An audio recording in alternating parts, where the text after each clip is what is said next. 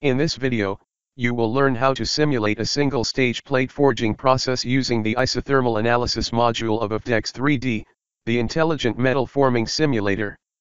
Let's get started with the process type first. Since the geometries of the workpiece and the dies are symmetric, we will carry out a 3D simulation of a 30-degree sector of the component. The temperature change will not be considered in the simulation. The information about the material is given on the left side. The dimensions of the workpiece are as shown in the figure on the left. The material of the workpiece is a steel grade and its initial temperature is that of room temperature. The final configurations of each stage of the dies are as shown in the picture. The dimensions indicated in the picture denote the distances between the control points at the final stroke of the first stage. A blank holder force of 5 kN is applied in this process. A soap-based lubricant is used in this forging process. Therefore, a corresponding friction formulation will be selected. A constant velocity condition will be used in the simulation because the material is rate independent. The upper die will move downward with a constant velocity of 1 mm per second and the lower die will remain stationary. The problem definition is complete. The result of the simulation would be a forged component as can be seen on the right side. So now, let's see how we can simulate this process using AFDEX. Double-click on AFDEX icon to execute AFDEX in your computer. Click on New to define a new process. In this process information window we will clearly define the process type. This is 3D cold forging process. So we will make the selections accordingly. Select plate forging from the different categories of bulk forming processes listed on the left side. Select cold forming and 3D simulation. We select Newton as the unit of force. So the unit of stress will be megapascal. This will be a flow analysis, which means only the mechanical effects of deformation of the workpiece will be considered in the simulation. Select rigid plastic deformation type. This means the elastic component of deformation is neglected in the simulation as it is insignificant. Since this process does not have any flash, select regular type under flash, click OK. This is the main window of AFDEX. We will use the toolbar to set up the simulation step by step. First step is to import the geometry. Click on Model, from File and then select the geometry files in STL format. You must select the geometry files of the workpiece and the dies for all stages. Click Open. Note that you can get this geometry file inside your AFDEX installation folder. Let's move on to the second step, which is to define the material property. Click on Material, from Library and then select the steel grade AISI_1010, T equals 20 degrees Celsius, and then click Load.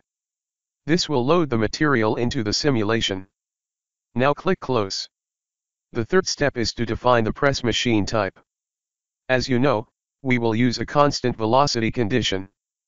For using that, click on Press, Manual, enter -1 in the fifth column of the table. This means, making the press move downwards, in the negative y direction, with a constant velocity of 1 mm per second. Click OK. The fourth step is to select the friction formulation. Click on Friction, from Library and then select soap_cold, steel, click Load and then Close. This process involves the definition of a blank holder force. We will do that by using a binder die. Click on Die Type, Manual.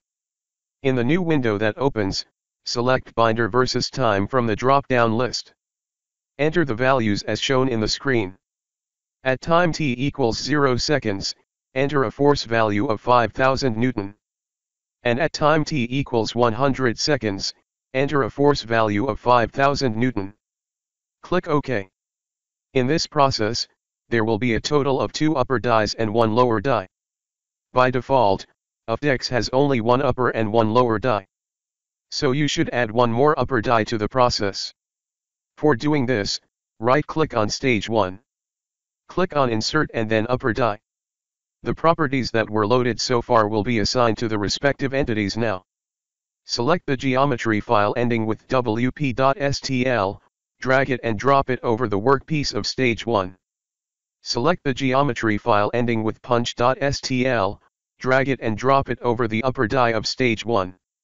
Select the geometry file ending with binder.stl, drag it and drop it over the upper die 2 of stage 1. Select the geometry file ending with die.stl, drag it and drop it over the lower die of stage 1. Right-click on the steel grade and select to workpieces. This will assign the material grade to the workpiece. Now right-click on V equals 0, -1, 0, and then select to upper dies. This will assign the press type to the upper dies. Similarly, right-click on soap_cold, steel, and then select to upper and lower dies. This will assign the friction formulation to the upper and lower dies. Now select binder 1, drag it and drop it over upper die 2. This makes the upper die 2 as the die with the blank holder force definition. Now we have completed the definition and assignment of properties to the dies and the workpiece. The next step is to position the dies properly. For this, we will use the Positioner tool of AFDEX. Double-click on Stage 1 and click on Positioner icon on this toolbar. Click Auto icon.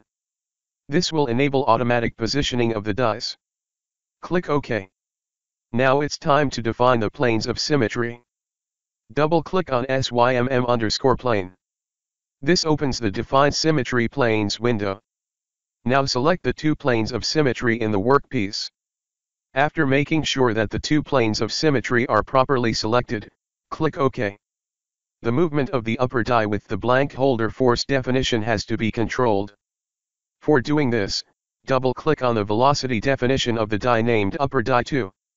In the window that opens, modify the press type to slave motion in the drop-down menu.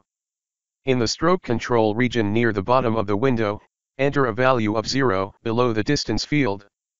Click on the three dots next to the value that you have entered. This opens a new prompt window asking you to select two nodes for stroke control. Select the two nodes as done on the screen. The order of selection does not matter. After selecting these two nodes, click OK. In the prompt window that comes up, click Yes and then click OK. The next step is to define the stroke values. For Stage 1 stroke definition, double-click on Forming 1. This will open the Forming Control window of Stage 1. Select Distance from the drop-down menu next to Stop Criterion and enter a value of 6.15. This is the stop criterion for the stage, meaning that, when the stroke reaches this value, the solver will automatically move on to the next stage. In the case of a 3D simulation, we have to define the nodes between which the stroke value is defined. Click on the three dots next to the distance value that you entered. Now select 2 points, one on the upper die and the other on the lower die and click OK. The order of selection does not matter. When the distance between these points reaches 6.15 mm, the value that you entered for stroke, the simulation will stop. The number of elements used for meshing is automatically decided by AFDEX. In this tutorial, just for demonstration purposes, you will see how to manually define the number of elements. Click on Volume/Mesh and select User Defined below the number of elements. In the text field, next to User Defined, enter 20,000. This would be the approximate number of tetrahedral elements generated during the simulation.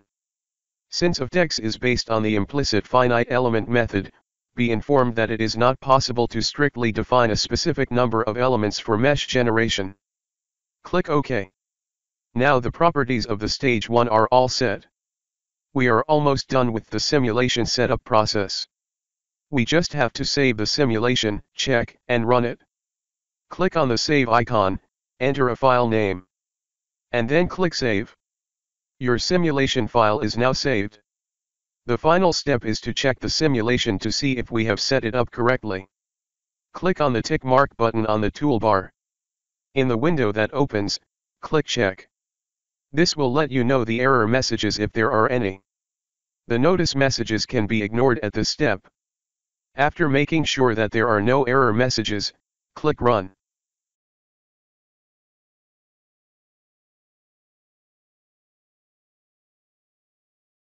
This area shows stage-wise and overall progress of the simulation. On the right side are the different state variables that can be visualized based on the simulation. You can explore more on this section to investigate the state variables of your interest. The media tools here allow you to visualize the deformation behavior of the process.